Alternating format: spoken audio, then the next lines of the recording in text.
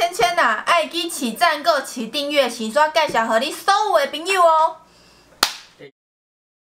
大家好，我是美食水芊芊，今天呢要来拍我们很久没有拍的系列，就是我们的水水哦北move。因为疫情呢，这个系列其实停了一段时间。来，大家大热天就是要吃凉面，这一次就募集了台北地区推荐的凉面，总共票选出了 Top5。那究竟入围的会有哪几间呢？来，我们先来看一下我们的第5名。第5名是我们的秋季凉面，现在正在下着雨。今天是星期几？正在下着雨，今天是星期几？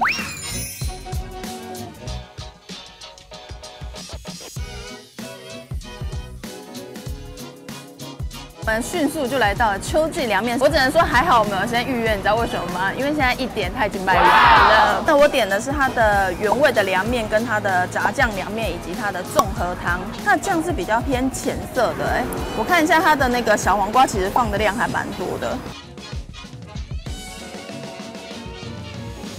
由于呢这是第5名第1间，所以我一定要跟大家碎念一下，凉面请一定要拿得非常的嚼。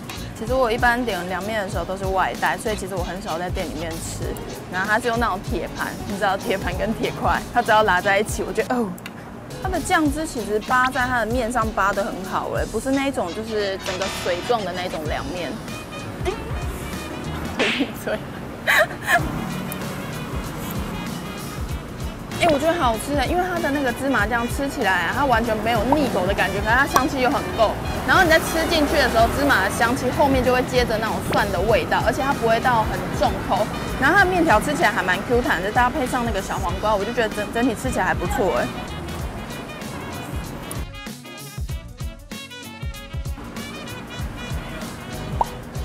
旁边有放那个花椒油、辣油跟芥末。我想说，先来加一个辣油来试试看。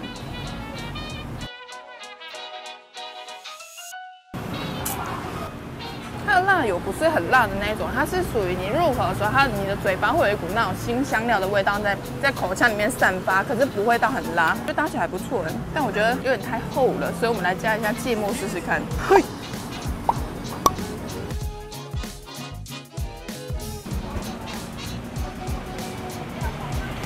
我喜欢加芥末，两个是完全不一样的感觉。因为你加了那个辣油之后，它是比较厚实的那一种香气，可是加芥末就是比较呛口的那一种。可是我觉得它这个味道可能有调整过，所以它的呛口又不会有一种就直接直捅你皮肿的感觉，它捅得很刚好，捅得很浅，就捅在表面。还有吃完，我们来吃看炸酱的。炸酱它其实就是原本的原味的麻酱，然后再配上这个是豆瓣的肉酱，然后搭配一样也是配小黄瓜。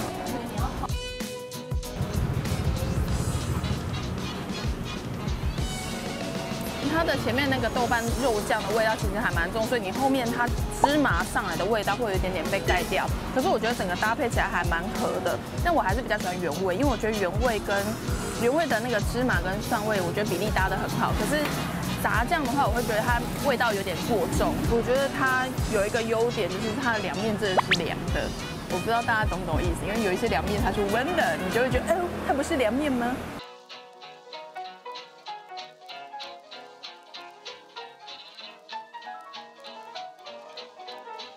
好，我们来喝喝看汤。其实我刚刚在吃原味凉面的时候，我就应该要喝汤了。我觉得通常应该是吃一口凉面，再喝一口味噌汤。但就是因为天气现在有点闷热，所以我就一直很想要逃避喝它这件事情。它的蛋其实是有一点点生的状态，没有到全熟我发现凉面店好像通常都是配味噌汤，对不对？你们会点什么？贡丸、蛋花、豆腐3合1。它味噌汤味道很浓厚它的蛋花是那种一喝下去，它就很像一个什么东西。我想一下一个比较偏稠的那种液体，就那滑下去它是比较偏滑顺的那一种蛋花我喜欢这种味道，我不确定它还有没有加什么下去煮，是不是单纯只有味噌？因为它其实里面的鲜味还蛮重的，这真的好喝。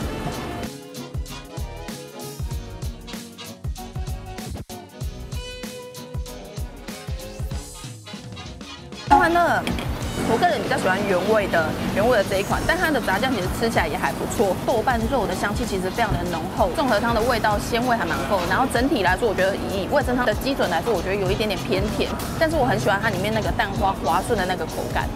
好，接下来呢，我们已经吃完第5名的秋季凉面。秋季凉面让我如此之尬意，第4名究竟会是哪一间呢？芝香凉面，这间我超常吃。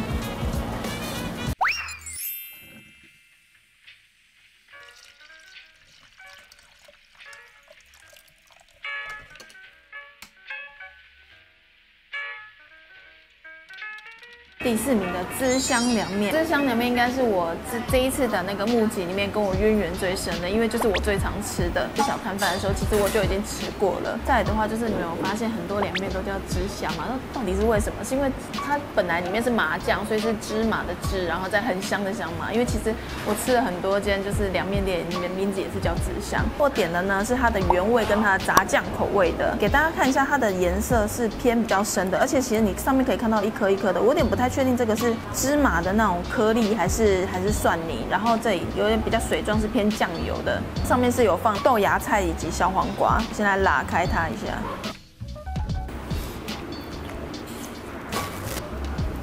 不愧是我最常吃的凉面，芝麻香气其实是比较偏浓厚的。在吃凉面的时候，不是会很常吃到那种麻酱的味道太浓郁，以至于你在吞下去的时候有点滞留在你喉咙的感觉嘛？它这种不是，就是也是浓郁，可是你吞下去的时候又顺顺的。它的那个小黄瓜跟豆芽菜很加分，因为它豆芽菜的口感是比较偏那种清脆，然后再配上小黄瓜，所以你在咬的过程中呢，酱的味道比较厚实，可是黄瓜跟豆芽菜又比较清脆，你就会觉得比较没有那么的单一。我本来一直觉得凉面其实口味上都差不多，目前现在是第4名，其实味道就差蛮多的。醋，加一点点醋，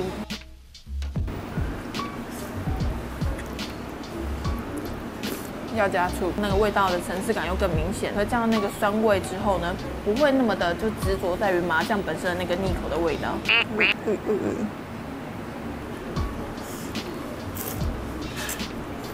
它的辣不会到很辣，它是属于香气比较重的那一种，而且我觉得它的辣里面那个辣椒的粉，看吃起来的味道其实跟泰式的辣粉有一点点像我觉得这个辣很加分。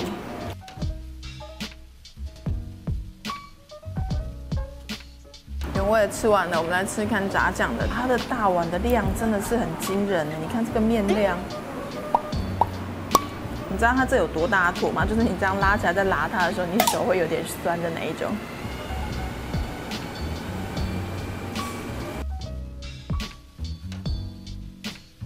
它的炸酱吃起来有点像素的肉酱，豆瓣的味道其实没有到很重，然后它有那种豆干跟那种香菇，就是很像你在吃素肉那种甜甜的味道。你再把蛋拉进去看一下，蛋黄破了，你把蛋黄用在上面，这样子来吃吃看。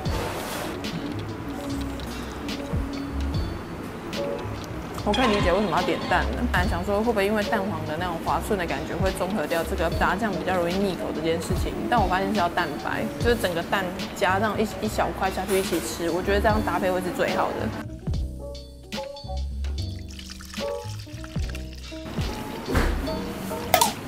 来喝喝看它的味噌，颜色看起来比较清一点点。然后蛋的话是比较属于全熟的那一种，跟刚刚的那个秋季的滑蛋不太一样。香菇贡丸，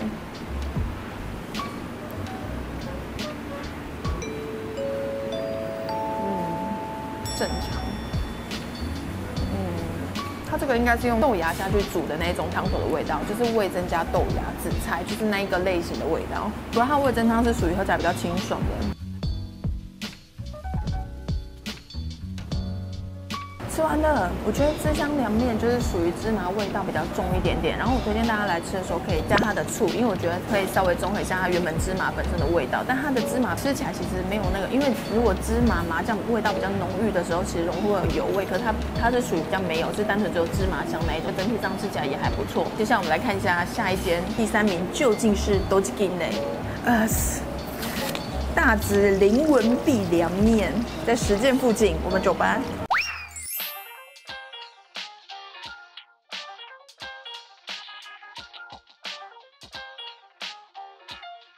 第3名的林文碧凉面，想到林文碧凉面呢，我就会很想问说，老板的名字是叫林文碧吗？不知道为什么听到那种店名取人家人名的时候，都会想说，究竟是不是老板本人的名字？我点的是它的原味跟泰式，以及它的3合1。林文碧的凉面其实就是有点像是学生餐厅，就很多学生下课的时候，他会是选择的其中之一个，因为比较平价。对，你们一定会想说，为什么要点皮蛋豆腐？就是因为我本人呢非常的喜欢吃嘉义的凉面，嘉义的凉面呢我都一定会点皮蛋豆腐，因为它的那个皮蛋豆腐上面是加美乃滋，所以我就看到可以点，我就一緒に给它点来试试看的。它这个面条是比较偏细的那一种，而且它的酱不是淋在上面的，看起来好像就已经拌得差不多了。我觉得它的细的程度有点像那个香港那种捞面的那种细面的感觉。不知道为什么坐在这里有一种我也是大学生的感觉。哎，它闻起来味道是有酸味哎。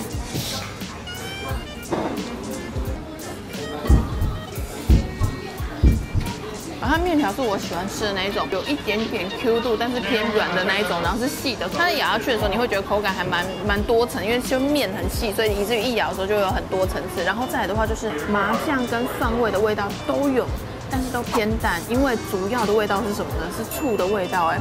所以你入口的时候是酸味先起来，后面才是那个麻酱跟蒜的味道。哦，这个吃起来超级清爽的，这跟大家印象中的凉面的味道其实会很不一样哎。因为现在吃到第3名嘛，到目前为止吃到最冰的，而且环境店里面有冷气。我不知道是不是因为它的酱是比较偏水状的关系，还是怎么样，所以它的小黄瓜其实还保有它的脆度在，吃起来整个很凉爽。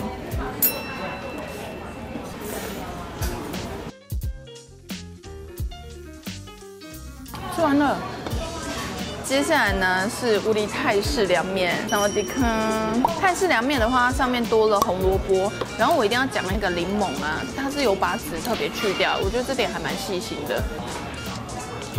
萨瓦迪，先吃一下原始的味道，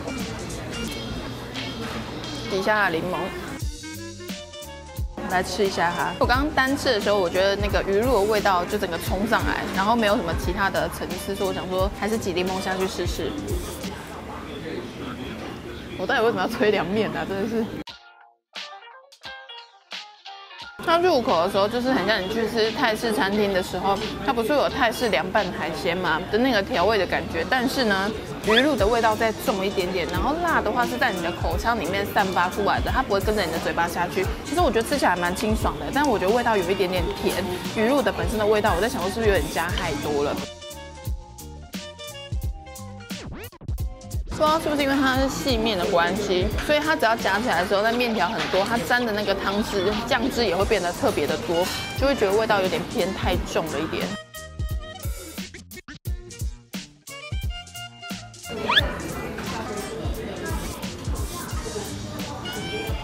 我是个热爱皮蛋的人，但它的皮蛋味道有点哦。接下来是它的味噌汤，哇，你看这蛋量也超级无敌多的，而它里面是放紫菜，然后它的蛋是属于全熟的那一种。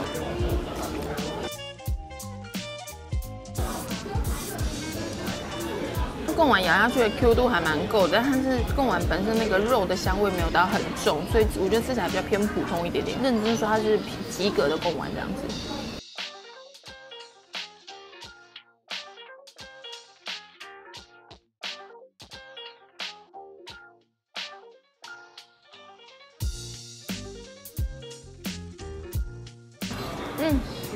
没有题外话来吃一下他们的炸排骨。虽然说这是凉面特辑，但吃一下排骨也是很正常的吧？我都点皮蛋豆腐了。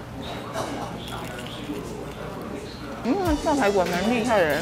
接下来就是我们的第2名了。这一次的票选第2名有2间并列，是不是很神奇？并列第2名的第1间究竟是哪一间呢？红记凉面，想必就是我们家开，这一听就是好吃的，因为毕竟我们2个同姓。走吧。这是我现在吃到第3间林文碧我衣服上的战绩，欢迎加入我的战队。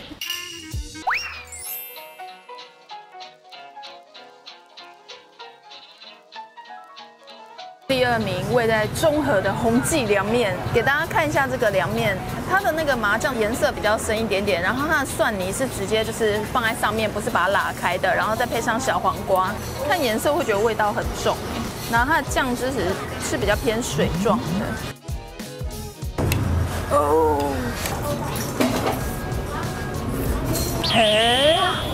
特别。它的入口的时候啊，它的芝麻的味道其实没有到非常的重，你吃得到香气。可是它后面紧接着上来的呢，你以为是蒜吗？不是，它是那个醋的味道哎，所以它吃起来是有点那种偏酸，然后蒜味很重的。芝麻的味道反而就比例就没有那么的重，嘿，吃起来很清爽哎。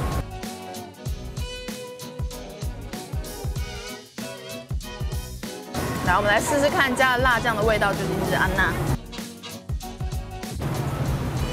我觉得辣酱呢，真的会，它的辣是属于在你的口腔里面会有刺的那一种，不是下去的那一种，所以是在你的口腔里面整个炸开。然后我刚刚只有加一点点入口的时候，你本来刚下去觉得这辣度应该还好吧，觉得它默默的就奔上来了。哦，这真的是很可以呢，所以看起来。虽然说我吃凉面非常的喜欢加瓦萨比，但是我觉得这个是完全不需要加的，因为它跟我们印象中的凉面的整体的味道又不太一样。它因为它醋的味道比例比较重一点点，所以你加了芥末下去，我反而觉得没有那么的搭。但是他们自己的辣油，我就觉得还蛮搭的。吃完了，我们来喝喝看它的味噌汤，小鱼干的味道很重。它这个味噌汤是我比较喜欢的那一种，因为它可能有丢那种小鱼干下去煮，所以它其实喝起来的时候，那个小鱼干本身那个鲜味其实还蛮重的。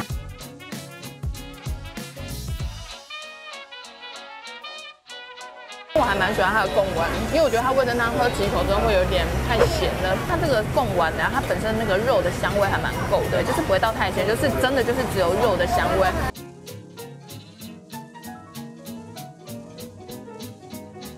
接下来这个是笋香贡丸汤，其实本来没有要点这一个的，但因为好像蛮知名的，所以就想要试试看。它笋子放超多哎，它喝起来的味道还蛮甜的。它虽然说很知名，但我有点犹豫要不要点它，是因为笋子其实冬天会比较甜一点点，所以我有点纠结。但其实它喝起来其实汤头还蛮甜的。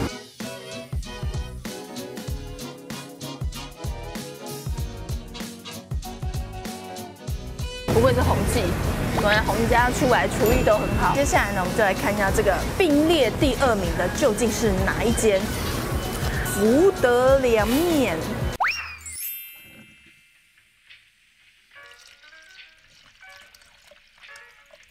我跟大家说，其实呢，这一次的排行榜里面，我最期待的就是吃它了。我点了它的原味跟炸酱，还有一样也是我们的3合1综合汤。先给大家看一下它的这个麻酱，它的那个颗粒感好像比较明显一点点，而且它蒜泥给超多的。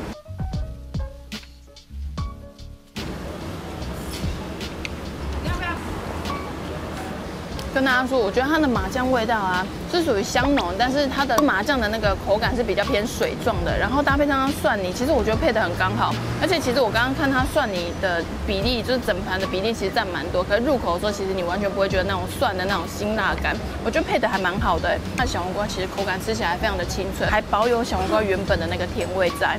在我目前吃到现在第2名，我觉得它给我的感觉跟秋季有一点点像。而且有一些麻酱啊，不是你在吃的时候，其实你如果有感受到它的颗粒感的时候，你会觉得有点噎。可是它这个是让你觉得有一点点的颗粒感，可是那个感觉又没有到很明显，就是很像那种摸你一下，但是它没有很认真摸你的那种颗粒感。我的形容是有点像变态。我们来加看它的辣油。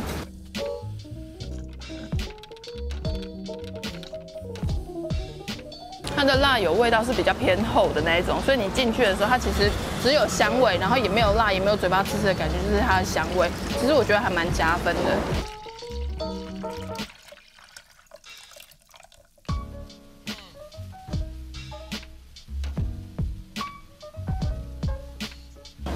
接下来是我们的炸酱了，它炸酱目前目测它有豆瓣跟豆干，有炸酱下去，然后也有麻酱，等于是双酱下去做混合的。补充一下，麻酱的味道是偏甜的。哦，它炸酱很香哎。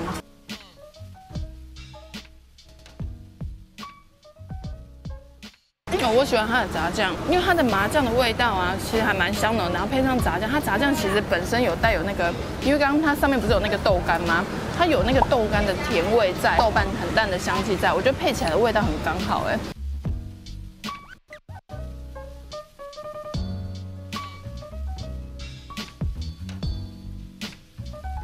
接下来就是我们的味噌汤了。先跟大家说一下那个味噌汤，你看它是有点半生的这种蛋，这真的是精湛呢。我喜欢那个味噌的香味很够，而且它的葱的味道啊，在你入口的时候也搭配的非常的刚好，而且它不会到过于死咸，就是它配的咸度味道都刚刚好。它的蛋啊是比较偏向滑蛋偏生的那一种，跟豆腐其实有一点点像那种咕溜的感觉，甚至它比豆腐还要嫩。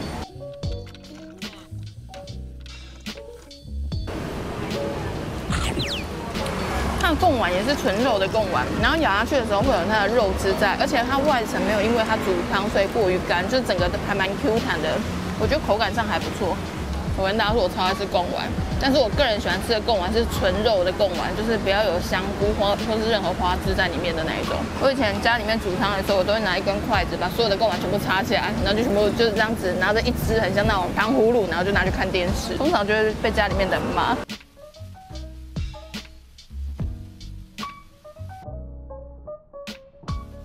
接下来我们来看一下，因为我们已经吃完第2名了，究竟第1名会是哪一家呢？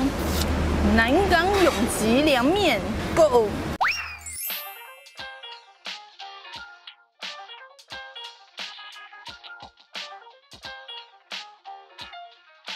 我们终于来到我们的第1名永吉凉面了。先说一下，我觉得这里还蛮特别，就是这里因为它还蛮多日本的观光客来吃的，所以它的菜单上面还特别有日文字，连厕所也有，我觉得超专业的。我点了它的麻酱，就是它的原味跟它的肉燥口味。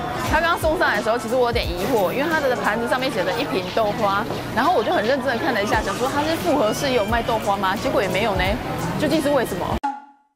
我们先看它外面的酱啊，它的酱的颜色其实比较浅一点点，然后有蒜泥跟小黄瓜，拿一下它。这一间还有一个优点，就是它里面有冷气，而且因为我现在坐在冷气的正前方，所以我觉得淡薄寡。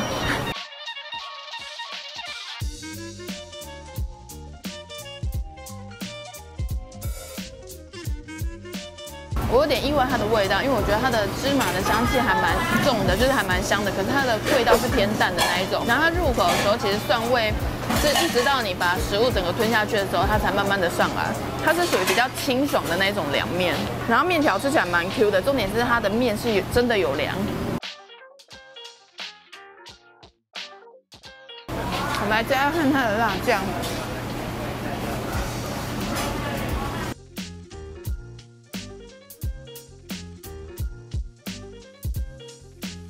它的辣酱真的会辣，是属于那一种入口的时候很像那种就是辣椒粉的那种辣味，然后在你的嘴巴里面会有点刺那种辛香料的味道。我觉得加进去之后的口感也会比较多层次一点点，因为我觉得它给我的感觉跟秋季有点像，就是两个要就是在麻酱跟蒜味里面要达到一个平衡，可是对我来说又比秋季再清淡一点点。给大家看一下它的酱汁，它整个拉起来的时候啊，它每一个面条上面的麻酱都沾好沾满，沾超多的。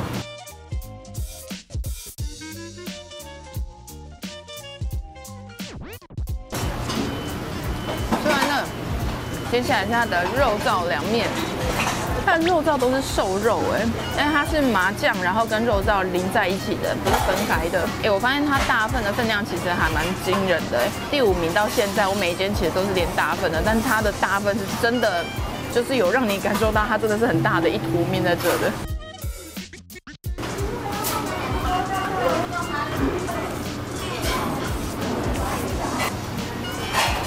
它的肉燥呢是比较偏清淡的那一种，就是它的口味上没有到很重，所以它跟麻酱配在一起的时候，其实没有强调它的味道，两个就是搭得很刚好，因为太刚好了，所以它没有一个主题在，不太确定说它的主题到底是什么样的凉面。它的肉燥口感是偏瘦肉口感，就是但是不会到干菜，我觉得吃起来还 OK。但我要特别说一下，我觉得它的小黄瓜吃起来没有到很脆，我有点不太确定为什么，是因为它的酱汁比较浓稠的关系，还是因为可能小黄瓜就是它在刨丝的时候它的粗度的关系。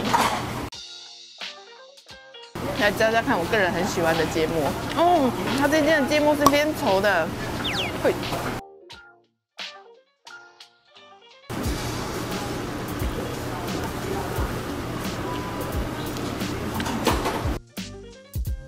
瓦萨比是属于那一种有香气，但是不会呛口的那一种。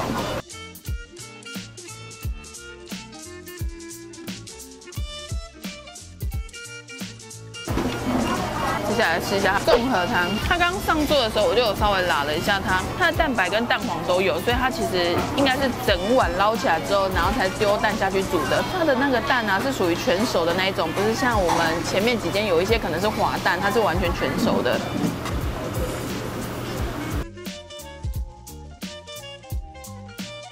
贡丸对我来说是及格的贡丸，它是完全纯肉的贡丸，没有像加香菇或是其他的。可它吃起来的里面是有汁的，但外面的那个皮呀、吃起来有点略干，不过咬起来是有肉汁的。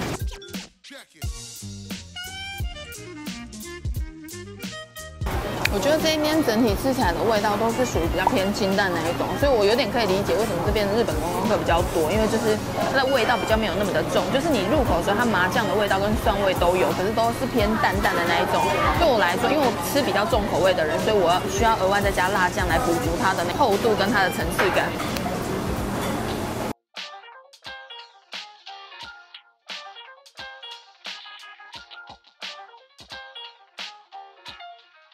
嘿，吃完了这一次水水哦北move台北凉面 Top5，我只能说吃完真的觉得非常的特别，因为呢，我本来在预期每一间应该味道都差不多，可能就是芝麻味、酸味、芝麻味、酸味，结果完全不一样哎。这时候呢，我要来跟大家排名一下我自己的前3名了。首先，我的第1名我会给秋季凉面，我相信大家我这样子几间吃下来，应该有感受到我最喜欢秋季凉面的。我之所以喜欢它的原因，是因为我觉得它的麻酱跟它蒜味搭配的很刚好，所以你在入口的时候吃下去不会觉得过于重口味，也不会觉得过于腻口，吃起来还蛮清爽的。尤其是它的肉酱，它的那个肉酱是加豆瓣肉酱，而且它的肉块是很大块的那一种，所以你在吃的时候，其实肉本身的香味存在感还蛮重的，而且豆瓣香味也很足，而不会过于死咸。我个人很爱。我的第2名呢会给福德凉面。我觉得这次很神奇的地方是，台北其实很多很有名的24小时凉面，可是就只有福德有上榜。因为这一次票选出来前5名，其实跟我预想里面的清单有一点点不太一样。然后福德凉面的话，就是在路边的那种小吃摊，所以它的环境可能比较没有那么的舒适。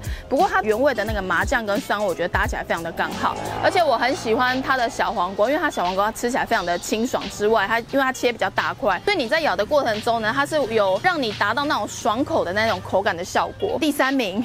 我会给红记凉面。其实我有点纠结，因为我觉得红记跟林文碧都是偏酸的。我其实还蛮喜欢有那个酸的味道，是因为我觉得吃起来很爽口。但是呢，它有一个很大的不一样的点是，它跟大家印象中的凉面其实不太一样，就是那麻酱的味道，它没有。他们这2间一入口都是酸味。但是呢，红记凉面的乌醋的酸味比较跟林文碧不一样的原因，是因为它是乌醋，所以它的酸是转个弯再酸给你，然后林文碧是直接就酸上去，所以我其实比较喜欢吃红记的凉面，但就是它的位置有一点远，对我来说。这几间凉面店大家有吃过哪几间呢？或者是说你们有点好奇这种偏酸的、芝麻味偏重，或是偏清爽的，你们想要吃看哪一间呢？也可以在下面留言跟我说。那今天的影片就到这，非常感谢大家看我的影片，就先这样子，拜拜。